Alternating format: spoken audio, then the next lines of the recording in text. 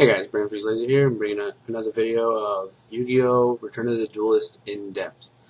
Now, one of the cards that stood out like far ahead of the others to me was an ultra rare called Silver Sentinel. In Japan, Silver Sentinel was called Silver Sniper. And if you didn't know, the word sentinel means a guard whose job it is to stand watch. So essentially, a sniper's job. But of course, Yu-Gi-Oh! Being Yu-Gi-Oh!, they changed Sniper to Sentinel due to its, being a violent connotation. Anyway, that's not what we're here to talk about. What we're here to talk about is Silver Sentinel's ridiculous effect. What I think is a ridiculous effect. I don't know. It's a little slow, but pretty good. So, his effect is you can set him as a spell or trap card in the spell and trap zone as a spell. His other effect is during the end phase of the turn, this set card in your spell and trap card zone was destroyed by an effect your opponent controlled and sent to the graveyard. Target one card your opponent controls, if possible. Special summon this card from your graveyard, and if you do, destroy that target, if any. The reason this is crazy good is because your opponent essentially -2s themselves. Okay, let me give you his stats. He's a 4-star Earth monster, 1500 attack, 1200 defense. Not super great, but there's other cards that are going to go with him. He is a warrior, so you can rota him. I mean, if you want to give away your strategy or whatever, or if you want to bluff, you can rota into him, show your opponent that you got him. They'll be like, do I want to pop that backfield? I don't think so. So, that gives you a free set. Okay, so he has psychological value.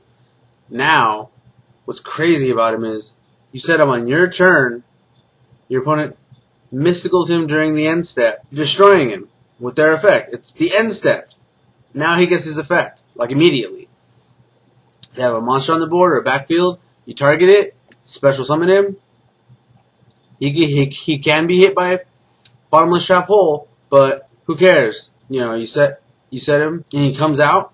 And if it's not a bottomless trap hole, it'll be a torrential, or it'll be a solemn warning or whatever. If it's a torrential, that's even better. Because now he comes out, and your opponent's like, well, I don't want you to have a plus on me, So then they torrential, then they negative themselves even more. Because assuming they didn't have a monster to begin with, then he's just ridiculous. So okay, so let's say they have a monster there, no backfield support, like just something else.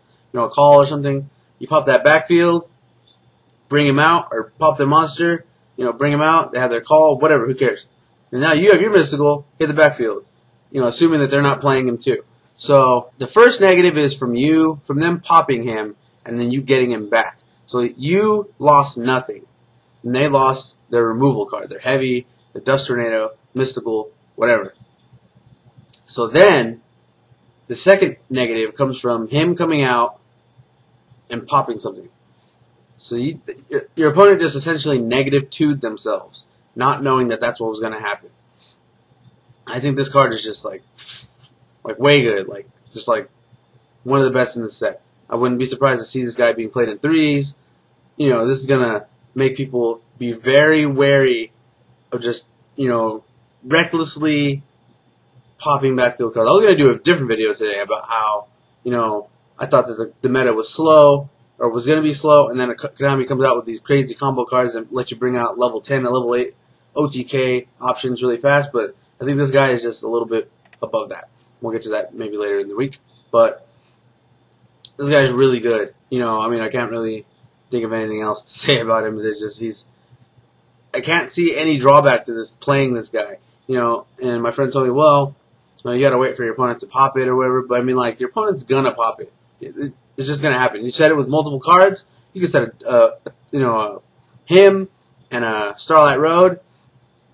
That's ridiculous. You set the Starlight Road. Oh, they're heavy. Starlight Road. Here's a Stardust. Okay, well, do I really want to waste a mystical on that backfield now? They got a Stardust. They might just tribute off their Stardust. Whoever. Oh, I'm gonna try it anyway. Mystical. Surprise! Here's this guy. So, I think he's really, really good. And I wouldn't be surprised to see him play it in a lot of top tier decks. Or just splash in a lot of decks. He's super ridiculous. But, he's an ultra. So there you go. And he's a little situational, but you know, who doesn't pop backfield? Just who doesn't do that? Who doesn't do that? Like nobody. So, you know, there's that. My friend told me the other day. I was telling him about it, and I talked to a couple of people, and they all were in agreement that he's really good. And you know, he has a high risk factor that he won't. You know, he might be a waste of a card because he just sits there, whatever. But with high risk factor comes high reward. So the higher the risk, the better the reward. You know, and the risk is that your opponent may never hit him. Your opponent may never want to hit that guy. They might be too scared to touch him. And if he's on the board, no gores. You know, you can't bring out a gores. But I think that it's more likely than not that your opponent will pop him on accident, and that'll make your opponents really double think whether or not they want to clear that board out. I would not be surprised if on the next ban list, if this guy gets, you know, really a lot of play, Trinade comes back. But you know, that's dangerous talk. So that's what I think about that guy. Tell me what you guys think about him in the comment section below. If you think he's a good card, or you know, if I'm just crazy. And I'm going to post my Twitter in the description bar. As always, you can subscribe here to see when I put out new videos. And thanks for watching.